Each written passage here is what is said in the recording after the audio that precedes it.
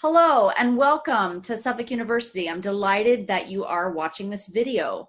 My name is Stephanie Kendall. I'm the Associate Director and Clinical Training Director for the Suffolk University Counseling, Health, and Wellness Center. And my name is Tracy Allen. I'm a family nurse practitioner and the Assistant Director for Medical Operations at the Counseling, Health, and Wellness Center at Suffolk. We would like to start by talking to you about who we are as a center. So there are three basic components of CH&W. The first, the C, is for counseling services. We have, for all students, an opportunity for you to talk with counselors at any time and for any reason. The H is for health services. We offer all sorts of medical care as well as vaccine delivery and preventative medicine.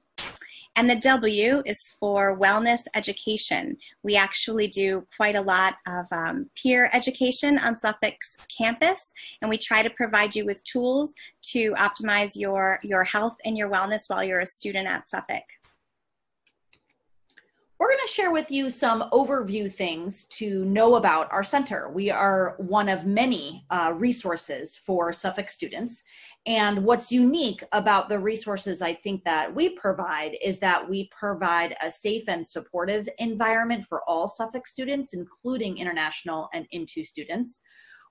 Our services are free for all students, and our services are confidential. And I'm going to explain what each of those mean. So from a supportive and safety perspective, what we want to share with you is that we work with all Suffolk students, domestic students, international INTO students, and we are really attuned to the ways that each student may have different needs based on culture, based on language, based on familiarity with the U.S. healthcare system, or even with the idea of counseling services or medical services in a U.S. context. So we are really committed to staying informed about what our students need and to figuring out collaboratively with students what might be helpful for them given their unique personalities and background. The second thing to know about our services are that they are all free. So there is no charge for any time you would seek counseling services, anytime you would seek medical services. Your lab tests, if those are needed from a medical perspective, would be charged to the Suffolk Health Insurance, which is something you will have because you will be an INTO student. And if you are ever needing to be seen by somebody off campus, so an off-campus referral to a specialist or for some kind of longer-term care, then that would also be charged to the student health insurance. Immunizations are free for students who have the Suffolk Student Health Insurance. So that's something important for you to know as you think about joining us here in Boston on campus. The final thing I'll share is about confidentiality. And we are a service provider like any other medical or mental health provider in the US, so we're subject to the same rules of confidentiality. So we keep your information, whether that's about medical care or counseling care, strictly confidential. And unless we have permission from you to share that information, it is held only within our office. So we're a really secure and safe place for you to come with all kinds of concerns and questions that you might not know where else to go for when they relate to your mental health or any kind of medical needs. Importantly, sometimes students need a place to talk about things that they don't quite know if it's okay to talk to other people about. And again, that could be about mental health or about medical services. The only other source on campus that's confidential like we are is the Interfaith Center. And I'm sure you'll learn about that through your orientation learnings. But our Interfaith Center, Amy Fisher, who's our university chaplain, also is a place where students can go and talk about things in a confidential way. Next, we'd just like to highlight a few pieces involved in navigating healthcare at Suffolk and in the United States. As many of you are aware, and I believe you've learned about this elsewhere in your orientation, in order to receive healthcare here, everyone needs to have health insurance. So as an INTO student, you are automatically enrolled in the student health insurance plan, and it's a very good plan that will cover the costs of the care that you'll need while you're here. This second statement here is about the Department of Public Health in Massachusetts and the requirements that they have put forth in terms of immunizations or vaccinations. This is protection against infectious disease. And everyone, regardless of whether they're international or not, they have to have certain vaccines in order to be students here. So you'll have the opportunity to upload your information, and we'll talk more about this at the end of the presentation. But we're also here for you if you have any questions at all about this immunization piece, because it can be a little bit overwhelming sometimes. So we're here to help you. The third thing we want to say is about alcohol and drug awareness. This will be offered to you during orientation. There will be various trainings that you'll take part in as part of your orientation process. So I'm going to share with you a little bit about counseling services. And I know that there are vastly different understandings about mental health and what is appropriate to talk about or how best to be supported. And that ranges both within people within the US and their perspective on counseling, but also around the world in the perspective on counseling and mental health.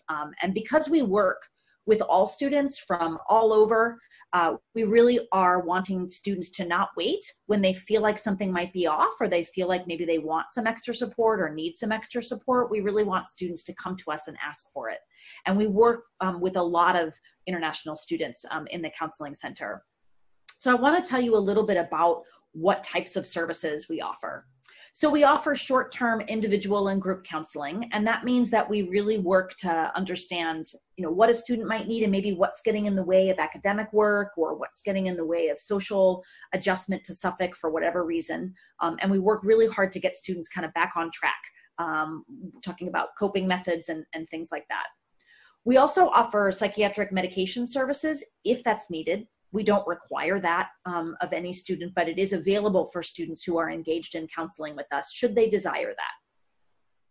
Suffolk also offers 24/7 access to support and crisis response. So we have crisis services during the day. If students really become overwhelmed during the day, they can come and speak with one of us anytime during the day. But also overnight and on the weekends, we have a response system for students who are in crisis because we know that emotional needs don't limit themselves to our crisis hours during the week. We also have a case manager who facilitates referrals, and I mentioned before about off-campus referrals to specialists or for ongoing care. So our case manager can help you get connected. And some students prefer to see a provider off campus, so our case manager can help with that as well. We also offer a lot of consultation to Suffolk faculty, staff, and that includes into faculty and staff, as well as families if desired about student mental health. And again, we don't reveal any information about whether or not a student is seeing one of us, but we do offer support for staff or faculty or families and helping them figure out how to support students generally, as opposed to talking about anything confidential unless we have permission to do that. The counseling staff also provides educational programs about mental health. They will be who will do your alcohol and drug awareness training that Tracy just mentioned. So you'll get to know some of us as we work in that way as well. I kind of alluded to this already, and I'm not going to read this list to you, but these are some of the reasons that students seek counseling. And the most common reasons that students come are for anxiety, depression, or struggling in relationships. And that's no different at Suffolk than it is all across the country in terms of higher ed. And there's lots of different reasons that people struggle and maybe want to talk to a counselor. And we're really collaborative in figuring out how can we help students figure out what's getting in the way, manage that or cope with that, and then get back to their academics or back to their social lives in ways that they really want to. So the second piece of who we are at Counseling, Health, and Wellness is the health piece. We provide health services just like other doctors' offices that you've been to before. Our clinic is staffed primarily by nurse practitioners. I myself am a family nurse practitioner, and we do essentially what doctors do in terms of diagnosing and treating illness, disease, and injury. We offer we order and interpret diagnostic testing when indicated. We provide prescriptions for both acute illness and also any kind of long-term or ongoing illness or infection. We also provide contraceptive counseling, birth control, and follow-up care for all sorts of different medical concerns. So that's the acute medical care piece. We also do a lot around prevention of illness and disease. We offer immunizations, so if there's anything that you were not able to obtain prior to your arrival at Suffolk, we can give you those immunizations, including flu shots and HPV vaccination. We also offer physical exams, sports physicals, and other types of physicals when indicated. We can screen for cervical cancer, we can screen for tuberculosis, and we provide a lot of health education as well. The next slide just talks about some reasons why students might seek health services. We can advise folks about any kind of illness, how to treat a cold or a flu, any kind of skin rash, allergic reaction, or like I said before, any pre-existing medical condition. We can also do a lot of tests on site that don't even need to be sent to a laboratory. We can get the results quite quickly for things like strep or mono or pregnancy, if you're concerned about that. Also, we can give you lots of information about contraceptive methods, about STIs, and again, any sorts of referrals that you might need. So the point of this is to say that there is nothing that you cannot come to us to inquire about or to obtain care for. And if we can't help you, then we'll make sure to plug you in with someone who can. So I'm going to share with you a little bit about the third branch of CH&W, which is our wellness education. And this is really primarily led by our supers, or our university peer educators. And they provide a lot of wellness-based programming across campus to all students on campus, really looking at things like stress management, self-care, healthy eating, healthy sleep, sexual health, and substance use concerns. And so they're really engaged across campus in helping students figure out how to maintain a healthy lifestyle. So their work in the coming year will largely be remote. And so we're going to be doing a lot of virtual programming to reach students wherever they are in this time of COVID. The CH&W does have a wellness resource center, and this is a wonderful space and a space for students to come and relax and hang out and learn information about different types of health topics, as well as engage in person with our peer educators. Due to COVID, our Wellness Resource Center will be closed this fall, but we are hoping that as soon as conditions allow, we'll be reopening that space for students. Stephanie just mentioned COVID-19, so we just wanted to say a few things about how this pandemic has changed the way that we function, but only temporarily, hopefully. We want to make sure that you understand that you can call CH&W with any sort of questions about COVID-19 symptoms, contagion, any kind of concerns that you have, and you can speak to one of the nurse practitioners about that. We continue and have continued since we went remote to offer counseling services via telehealth, as well as health services via telehealth.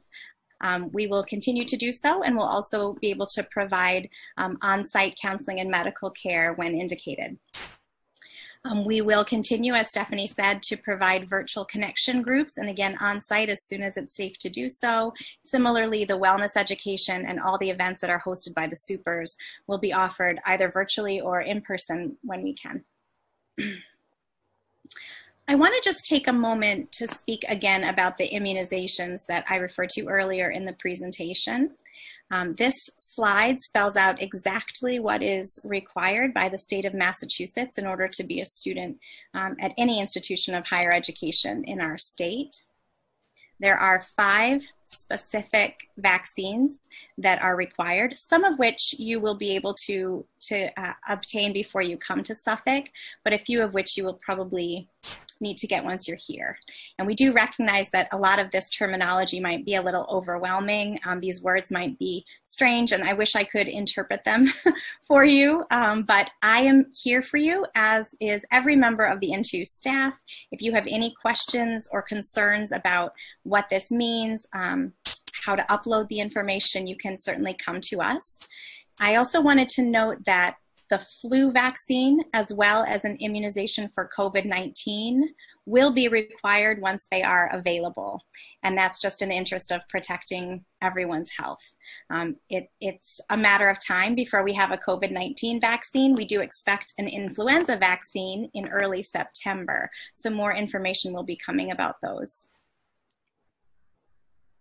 This slide gives you the website, the Student Health Portal, where you can upload your information. We encourage you to do that before you arrive on campus, and also please bring whatever immunization information you have with you when you come to Suffolk as well. You can simply log in with your username and password for Suffolk when you go to the portal.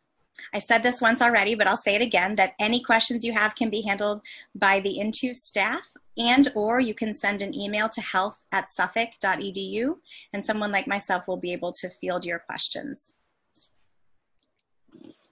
You know, I wish we were together in person where we could show you our office, or we could walk you by our office, or you could take a tour right at this very moment. But what we wanted to provide for you is our location. We are in 73 Tremont, which is one of the significant office buildings that hosts Suffolk University, right in downtown Boston. And on this slide, you can see our phone number. You can see our website address. If you want to revisit any information about immunizations or about our services, you can find that out on our website. That will continue to be updated with any changes related to COVID. And again, our email address that Tracy just talked about is right down there. So we really look forward to welcoming you when you get here, whenever that is, and whenever you're able to come here safely. We really look forward to welcoming you in person and hoping to get to know a few of you during your time at Suffolk. We look forward to meeting you soon. Take care.